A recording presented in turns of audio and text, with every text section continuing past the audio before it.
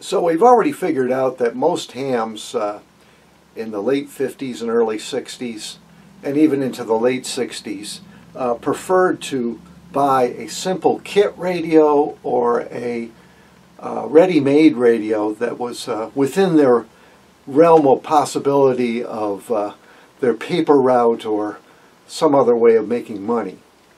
And of course this Heathkit AR3 represents some of those novice type receivers that maybe were obtainable. But the transmitter is another story. Normally the transmitter was something that your Elmer helped you with, and basically it would be a 1 or a 2 tube type transmitter, and maybe you would construct that along with your Elmer hoping to learn something. Well, I've got a couple transmitters I want to show you that might have been paired with a receiver like this for that young novice starting out. And we just had our Nearfest Spring Edition. This is a local hamfest here in New England, very popular for boat anchors, and I happened to grab a fantastic early 60s handbook style transmitter that I want to show off to you guys. I have shown this off before. This is a classic 6AG7, 6L6 master oscillator power amplifier MOPA crystal controlled oscillator driving a Class C final. And you'll find these schematics all over the old handbooks and magazines from the 30s, 40s, and 50s, and certainly on the internet in force. But I was at a hamfest and I found a transmitter that I immediately recognized, shoved way to the front of a truck. He hadn't even unloaded it yet, and it was well into the day. I guess he didn't even want to bother to bring it out, but I spotted something that I recognized. So let me get it up on the table so we can see what it is. So does anybody recognize what this is, just looking at the back of it? This is actually the transmitter that I built when I was a novice. For 80 meters I had an ARC 5, but for operation on 40 meters and 15 meters I had obtained a copy of the Radio Amateur's Handbook, and pretty much all the handbooks from about, I don't know, 1960 through maybe 66 or so. They had a circuit in there, and it was a 3-band oscillator transmitter for the novice.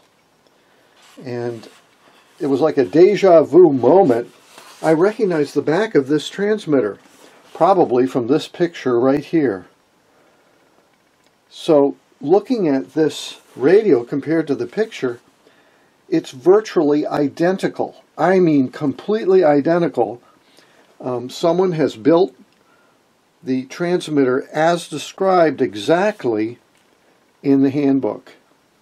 This is a single tube oscillator using a 6DQ6, and it has an OD3 VR150 regulator tube, and it's built right to print, so to speak. Now the front panel doesn't look exactly like the front panel here in a completely enclosed box, but if we turn it around, I think we can see that it basically has all of the items in the right spot. Hope you can see this. Okay. It's got the meter in the right position. You know, it's got the oscillator and the final tuning and loading in the right position, the crystal in the right position, and the key jack in the right position. So we've hit the nail on the head. So the guy says, well, just give me $10 and take it away. So let me clean this up, and we will see if we can get this classic ARRL Handbook transmitter back on the air.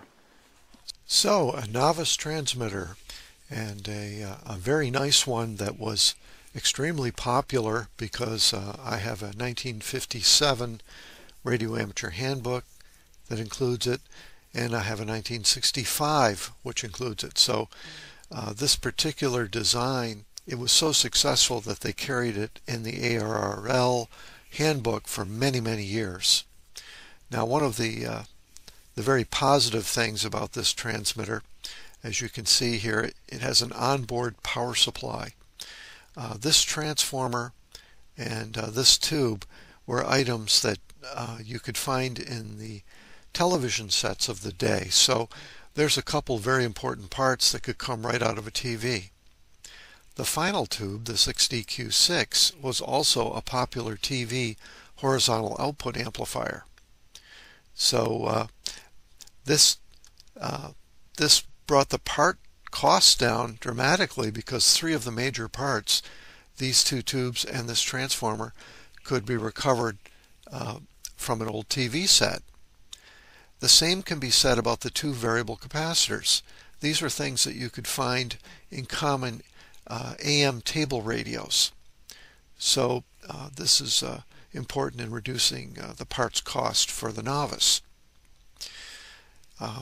In the example that I found at the Ham Flea market, it looks like they actually ordered the parts, and other than the meter being a different model, it's almost identical to what was shown in the handbook.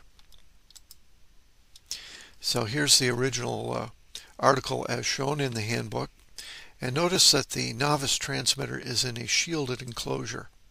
This is very important from the standpoint of television interference, or TVI.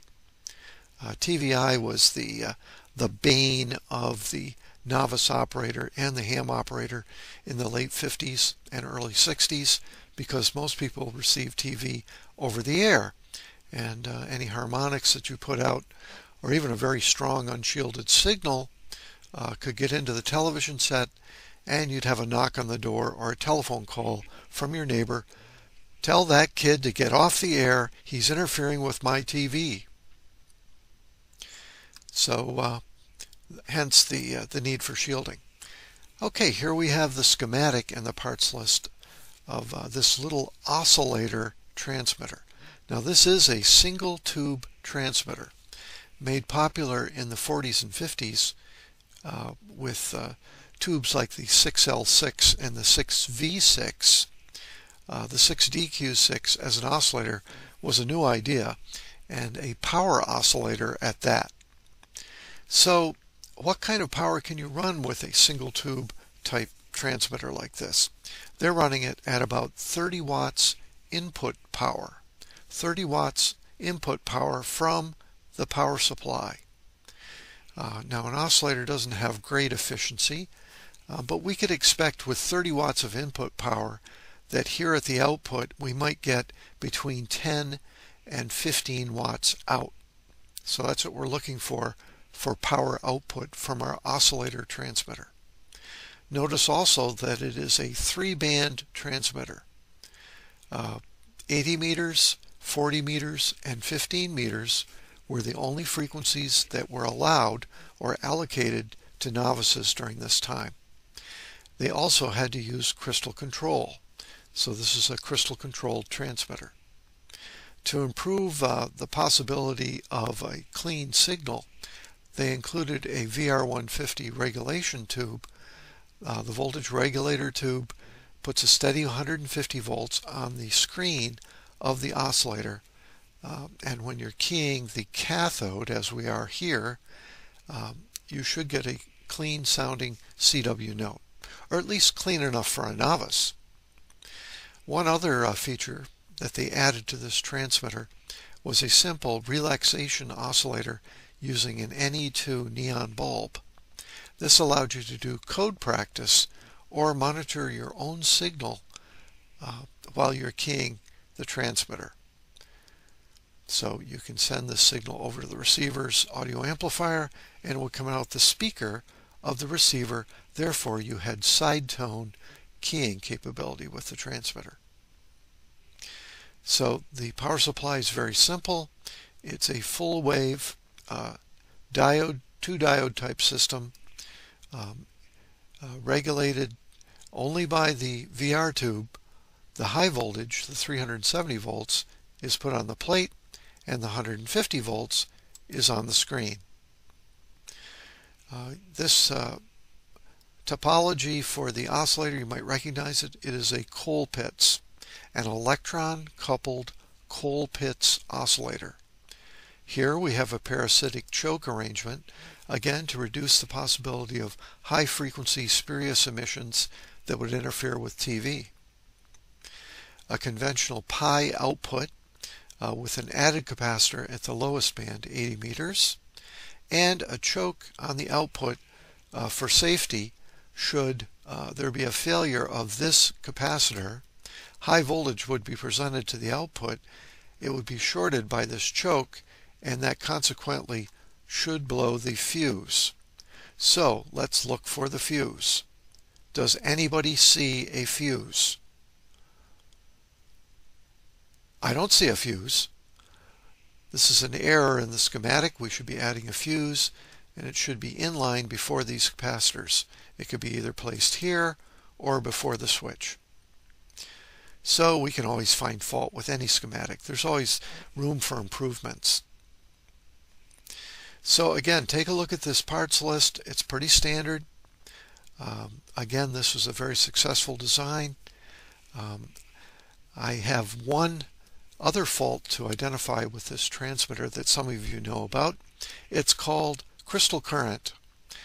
Oscillators are known to put current through their crystals, and if that current is high enough, it can actually overheat the crystal and cause it to crack.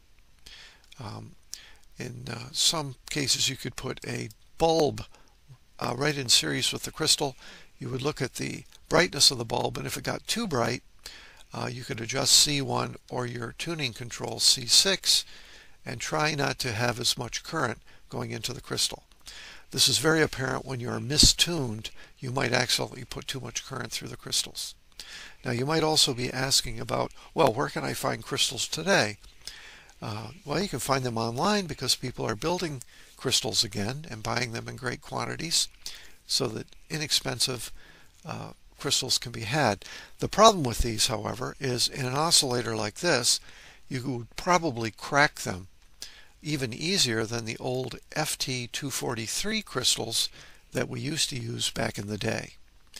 So what people are doing is they're putting maybe 100 ohm quarter watt resistors in series with the crystal and putting the entire assembly in an old FT243 crystal holder.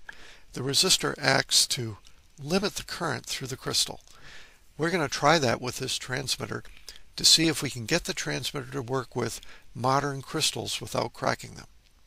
So here we are, the modern single tube Novice transmitter, crystal controlled, bringing it up slowly after we've restored the circuit and cleaned it up. We'll be testing this thing out and seeing how it operates on the air. So in looking at the quality of the workmanship, the use of rivets, and the expert soldering inside this Novice transmitter, it's very apparent that a very senior Elmer type ham with lots of technician skills assembled this, and it's amazing the amount of care and work that went into this assembly. Okay, I've used some Never Dull on the chassis to shine it up a little bit. So I put a coat of flat black on the power transformer. I did that in place by screening off the sections I didn't want to get paint on. I did remove the choke and put a coat of paint on that. I noticed there's no grommet here. I'm going to add a grommet for the choke leads going down because that's high voltage. The Never Dull did shine up the chassis a little bit, so it looks a little bit better. She got a complete bath. I removed as many parts as I could, and anything I thought that was sensitive, like the meter, I removed, and it cleaned up just fine. So I noticed that on a couple of the tubes, the guide pins were removed. Well, this might represent tubes that are castaways from a TV shop. They can't be used in a set, but they're still perfectly good. Maybe good enough for a ham project. Really interesting. I've never seen a project with two of the guide pins removed. Sometimes people would do that if they would miswire the sockets, because you can move a tube to the left or right around the socket if you happen to miswire it. But I've never seen it done purposely.